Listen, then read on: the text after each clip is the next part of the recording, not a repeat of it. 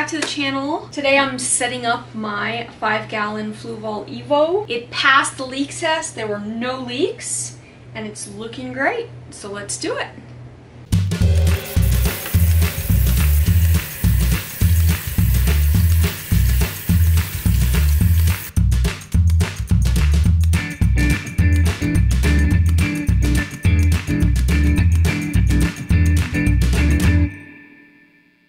It's ready to be filled up with sand and rock. The rock pieces I got are a little too big for this tank.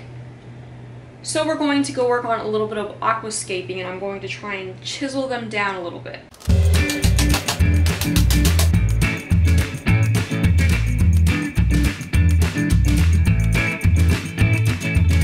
Using the top of the tank as my guide, just so I can know how long the tank is going to be and how wide.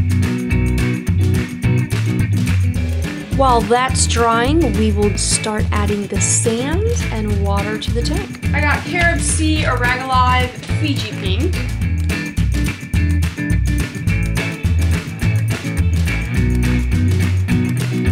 That fit perfectly in there. I'm so excited.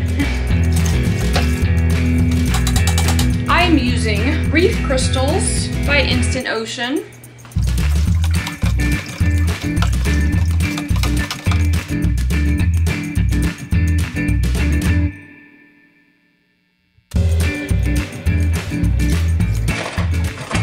Extra attachment here. I've got the Hydor rotating water deflector, and what this does is it spins. Basically you attach it to that little thing right there and it'll deflect your water throughout the entire tank. Here's my thermometer. You want your tank water to be at about 78 degrees.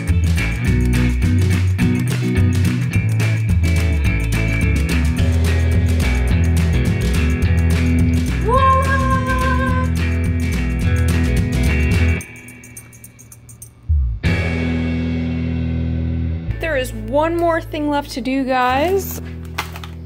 I have here a fresh shrimp. And so I introduced this to the tank to begin the ammonia process. Last time in my 29-gallon, I introduced an entire shrimp. But this time I'm just going to introduce this piece right here because it's only 5 gallons, so.